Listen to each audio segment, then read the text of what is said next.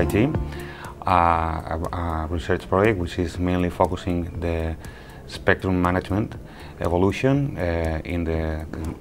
5G standardization activities of 5G PPP. And our project is mainly focusing the enhancement of the spectrum utilization through a novel paradigm which is called EDSA. Speed5G has made crucial achievements during his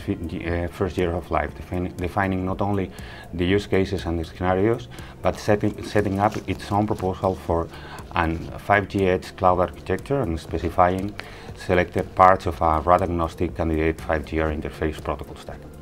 which can potentially integrate new 5G waveforms like FVMC or the LTE evolution, as well as legacy RADs like LTE or Wi-Fi with native support of our EDSA technology. We might finalize the detail of Speed5G MAC and Speed5G Layer 3 proposal, finishing specific procedures, algorithms which will enable the EDSA paradigm, and the consortium will perform as well all the work related with system-level simulation, including the techniques and technologies developed along the project.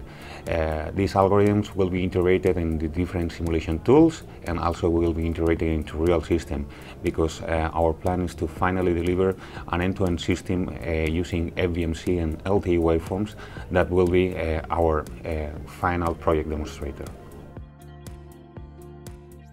Speed5G main impact is related with the quality of experience enhancement through breaking the technology silos, providing the way of maximizing the use of already deployed access technology and minimizing thus the transition to 5G.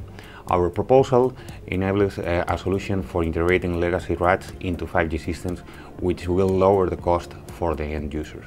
Our proposal also means opening the 5G ecosystem, allowing newcomers from new verticals with new business models, providing an additional offering to the existing infrastructure operators. We are increasing the size of the pile, providing new opportunities to other players which are right now out of the game, which can offer new services, adding a lot of value in order to make true a new infrastructure.